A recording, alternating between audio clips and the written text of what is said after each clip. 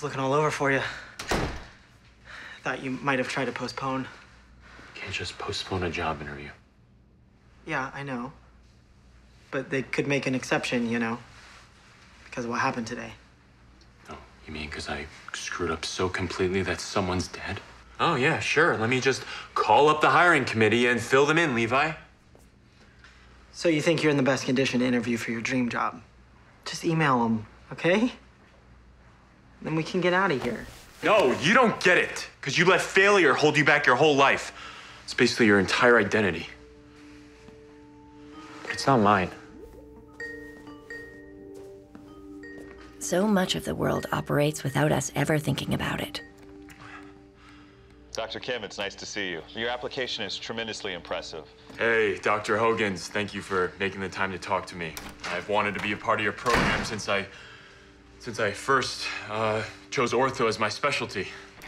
We expect it to work out in our favor. And most of the time it does.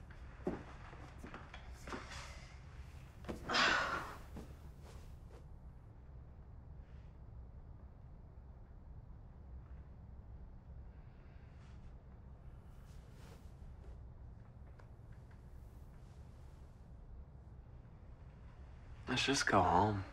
Order in. I have to go to my place and get some clean clothes.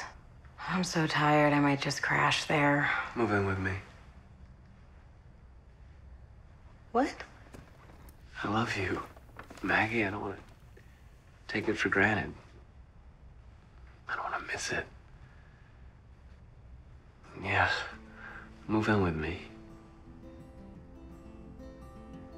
We worry about the future and think about the past.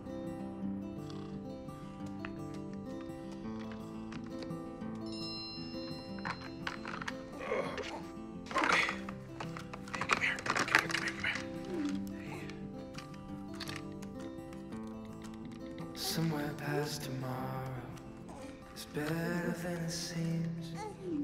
Life you live in dreams. Okay.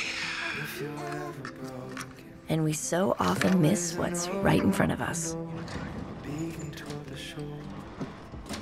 You were drinking at work? Tired and you're frail.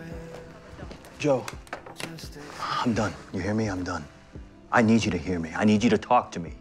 know you're bound for glory. I love you, Joe. I love you, but If you love me, you will let me. No. We're not playing that game anymore. We're not playing that if you love me, you'd leave me alone. You went to Pittsburgh and we were good. Stop. We were good, and then you come back and you won't talk to me and you're drinking at work. Please. So how about I just go to Pittsburgh and find out what the hell happened to my wife? Huh? We take what's good and easy and working for granted. I will talk to you when I'm ready to talk to you. And if you ever threaten to go to Pittsburgh again, I will leave you. Are we clear? If you ever come to work drunk again, I'll tell Bailey. Great. We have a deal. Until it's no longer good and easy and working for us. It's normal. But we can do better. Because there are tiny, beautiful gifts we're given every day. So, the reason why you saw Dr. Deluca here the other night was because he and I have been spending more time together. Is he your boyfriend? He is. What's that mean? Well, that means that I like him a lot. Not more than you, but a lot. Are you gonna kiss him? Probably.